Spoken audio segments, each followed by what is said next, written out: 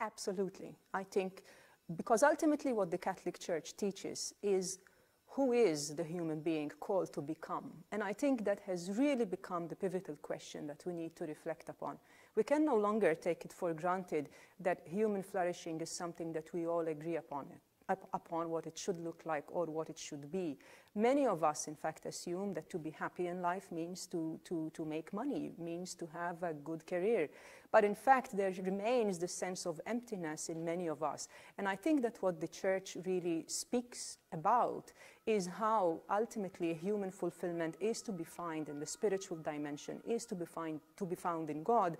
And therefore, that is precisely how the Church can contribute to this conversation of how we are shaping our culture in this new era, by reminding us of what it really means to be human and therefore to flourish. I'm not sure about that, but I think the reality, yeah, it is a huge question, but I think the reality is that as digital culture continues to change, as we become to change, I mean by that to evolve, to take its course rather, probably that is the better word.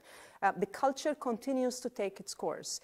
And therefore, as we become increasingly aware of the difficulties and the challenges that will emerge with that culture, unless we try to order it in a way that is truly conducive to human flourishing, then I think the Church's voice will become increasingly relevant, precisely because we start seeing the difficulties. And therefore, I think it becomes more important to be reminded of that important message of what it means to be human. I think, ironically, if our culture is being driven by secular values, precisely because it emerged from secularity, I think increasingly it will need to become more spiritual. Ironically, I think that will be the case. And I think this is why the key issue that we are confronting is, in fact, how to be better able to discern. When Pope Francis became Pope, it was fascinating to see for the first time a Jesuit Pope. And it was also obvious that with his personality, he is very much of a social media Pope. And I remember reflecting on that. But I think that what has really emerged from this papacy is the focus on discernment. And what does discernment really mean? It really means that we need to be attentive to the signs of the Spirit working among us. But we also need to be attentive to the dark spirit, of how the dark spirit could stop us from developing and from flourishing the way God desires us to flourish.